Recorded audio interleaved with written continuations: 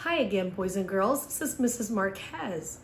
I'm going to read you another book today, but before I begin, I would like you to think about some things as I read this to you. First, I'd like you to think about the author's purpose. Why did this author write this book? Did the author do it to inform you about something, to teach you? Did the author write it to persuade you to do something such as move to Hawaii and the author tells you all the wonderful things about Hawaii, or take this job and tells you all the wonderful things about that job? Or did the author write this to entertain you? So first I want you to be thinking about that, and perhaps when you've decided, you can share your answer with a family member, or if you have access to the Facebook pages, you could write it on there. But I want you to be thinking about that as I read. Also, I read you one part of this book, or in this series, the book called Parts.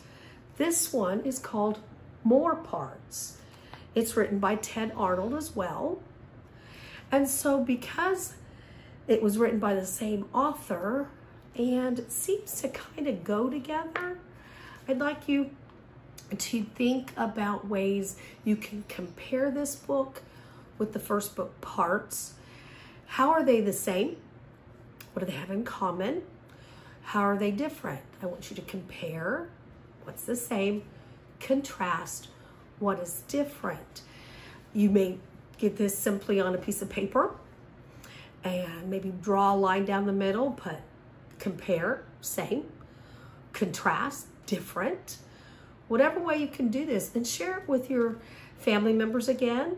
You can take a picture, post it on your teacher's Facebook page if she has one. But I want you to be thinking about this as we read. So let's get started. Again, this is called More Parts by Ted Arnold. It is, again, published by Puffin Books. And Ted Arnold is both the author and the illustrator as this one, as well as the other. All right, he starts off by saying, things are bad and getting worse. Each day it's something new. With all the stuff I hear about, I don't know what to do. One day I tripped on my red truck and it just fell apart. But when I told my mom, she said, I bet that broke your heart. I guess that's possible. Who knows? I don't think Mom would lie. I better play more carefully.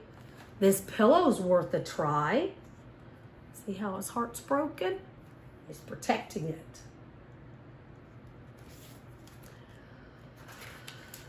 People say all kinds of things that I don't understand. Like when my dad asked me if I would please give him a hand.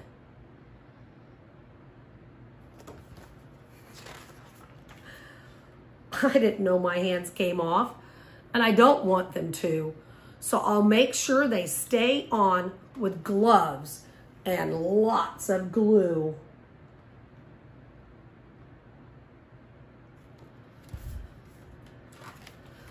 Our next door neighbor had a joke he wanted us to hear. He said, it's sure to crack you up. I ran away in fear.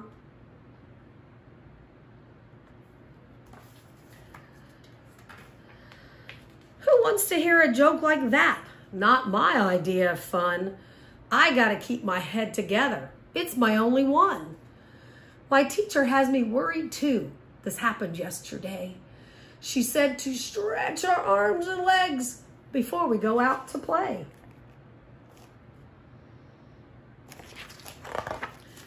I'm sure she thinks it's good for us, but that's just too bizarre. My arms and legs are long enough. I like the way they are.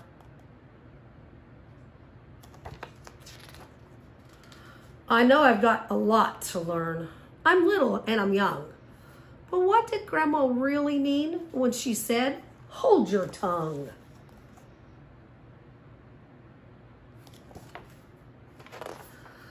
My tongue's a slippery, jiggly, squishy, slippery little squirt.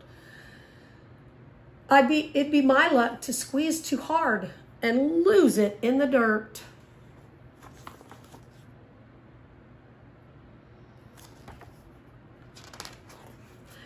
So I decided that it's best to stay here in my room, because who knows when some little thing just might lead to my doom. Do you see something familiar on this page?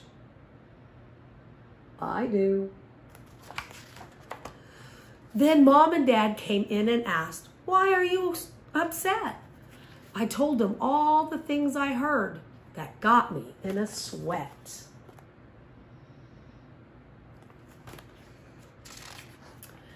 Like Coach, who says before each game, it's ready to begin.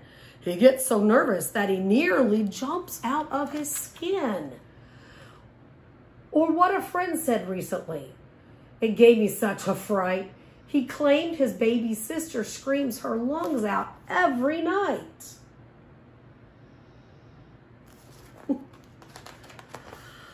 My skin could slip, my head could crack, and I might break my heart. I could lose my lungs, my hands. Who knows when it might start?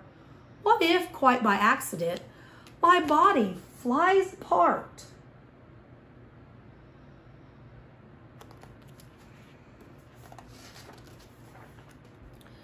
Mom and Dad just smiled and looked, relieved that I'm okay. And Mom explained to me about the things that people say. And though Dad laughed, I know he didn't mean to be unkind when he said, for a minute, son, we thought you'd lost your mind. So boys and girls, again, why do you think this author, Ted Arnold, wrote this book? Was it to teach you about something like insects or how to play football? Was it to persuade you to do something like go out and mow the lawn for your mom and dad, which would be a great idea if you can do it. You may be too little though. Or was it to entertain you? And again, one more thing, I'm going to go ahead and put back on the same area of your lesson plans, the parts that I read. So I want you to maybe read or watch that one more time and watch this and compare them. Again, compare means what is the same. Contrast means what is different about them. So I hope you enjoyed our book today. Again, we miss you very much and hope to see you soon. Your teachers love you, as do I. And we're thinking about you all the time. We're working hard to help you have a good experience.